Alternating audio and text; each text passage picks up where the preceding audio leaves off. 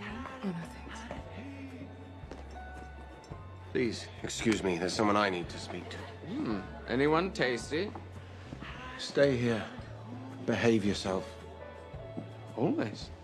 I suppose later is better than never, but you are late indeed. I'm not here for the show. I have a problem, and you weren't answering your phone.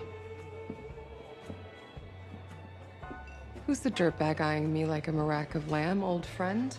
Old acquaintance, nothing more. Old acquaintance? You wound me. You can hear us? See ya. Hard of hearing, quite the opposite, actually. Side effect I inherited from Nick. We can discuss my discourteous friend, Lucien, at our next little chat. For now, let's preserve your precious boundaries, shall we? Someone tortured and killed a local. Left the body right out in the open. I think it was a vampire.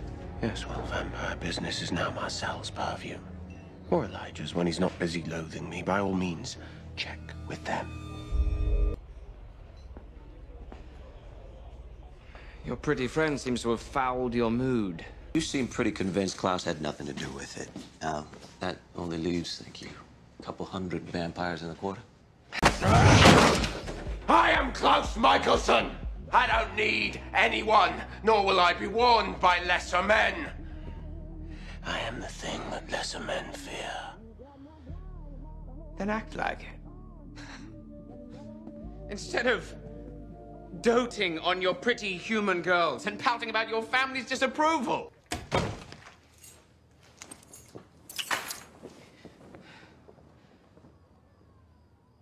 Who's there? You're on edge. And you're trespassing. You can't just come. I mean, Klaus, seriously. I didn't come here to quarrel. I came to offer you a gift. Maybe in exchange for one of our little chats, of which I'm in particular need, given as my brother doesn't bother to answer my calls, and now my old mate Lucien has swanned into town with all manner of troubling news. Fine. If you want to talk it through, come back tomorrow. I'm afraid I need to talk about it now. No. No, you don't get to just come into my house uninvited. Well, you already invited me in once, love, so technically... Don't do that. Don't be so flippant and self-absorbed. Right now, people like me are out there getting killed by people like you, conveniently timed with the arrival of your old acquaintance. And you just barge in here and start mouthing off orders? I get it. You're a vampire. It's a tortured existence. I'm sorry, but do you really have to be such an insensitive disappointment?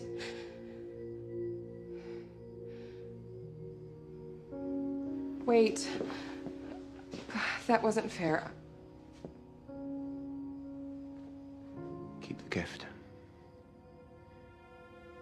I painted it for you.